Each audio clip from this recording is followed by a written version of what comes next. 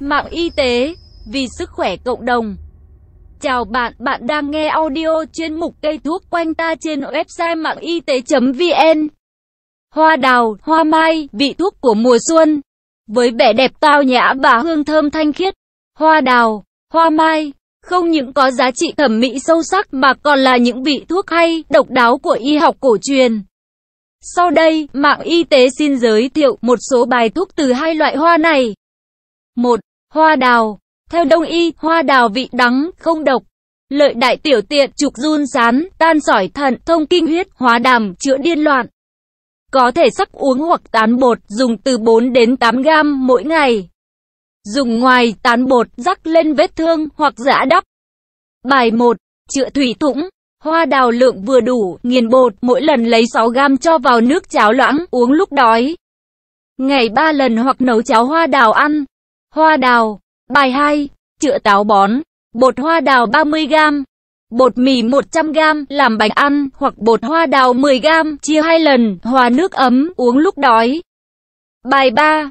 Chữa đau eo lưng. Hoa đào 100 gam. Gạo nếp 500 gam. Hoa đào giã vụn. Trộn gạo nếp cho nước, nấu thành cơm khô, để nguội, rồi cho men rượu, ủ thành cơm rượu, dùng dần. Bài 4. Chữa liệt dương. Hoa đào, hoa hồng, hoa tường vi, hoa mai, hoa hẹ, trầm hương, mỗi thứ 30 gam. Nhân hạt đào 240 gam. Rượu 2.500ml với 7 vị trên, cho vào túi lụa, treo vào trong một hũ sành sứ, bịt kín miệng hũ. Ngâm 1 tháng, mỗi lần uống 20ml, ngày uống 2 lần vào 2 bữa ăn chính. Bài 5. Chữa bế kinh. Hoa đào 25 gam, ngâm vào 250ml rượu trong 1 tuần. Mỗi lần uống 10ml hòa với nước ấm. Hoặc hoa đào 10 gam, cho vào cơm rượu 50 gam, trộn đều, chưng cách tùy cho như hoa, để bớt nóng, ăn cả cơm và hoa. Ngày 1 lần, dùng liền 1 tuần. Bài 6. Chữa sỏi thận. Hoa đào, hổ phách mỗi vị 6 gam. Nghiền hoa đào, trộn đều với hổ phách, mỗi lần 6 gam, cho vào 1 tô lớn nước, nấu trong nửa giờ, lọc lấy nước uống. Uống ngày 2 lần. Bài 7.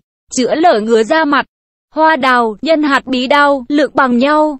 Gộp 2 thứ, tán bột, hòa mật mía, bôi vào chỗ lở ngứa. Lưu ý, không dùng hoa đào cho phụ nữ có thai. 2. Hoa mai trắng.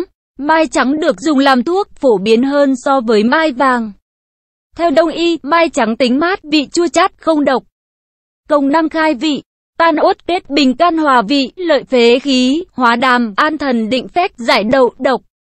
Dùng dạng sắc, bột hoặc viên hoàn, đắp dán ngoài. Bài 1. Chữa mất ngủ. Hoa mai trắng 5 gam. Hoa hợp hoan 10 gam. Rượu cúc 50ml, cho hoa vào rượu, chưng cách thủy, cho như hoa để ấm, uống sau bữa cơm tối 1 giờ. Hoa mai trắng. Bài 2. Chữa chán ăn. Hoa mai trắng 6 gam. Hoa đậu ván trắng 15 gam, quả sơn tra khô 20 gam, trộn đều 3 thứ, rồi chia đều 3 phần, để dùng làm 3 lần. Khi dùng, lấy 1 phần cho vào ấm, rót nước sôi ra, để cho nguội bớt, rót ra uống. Bài 3. Chữa viêm họng. Hoa mai trắng 6 gam. Hoa rành rành 5 gam. Trà xanh 20 gam.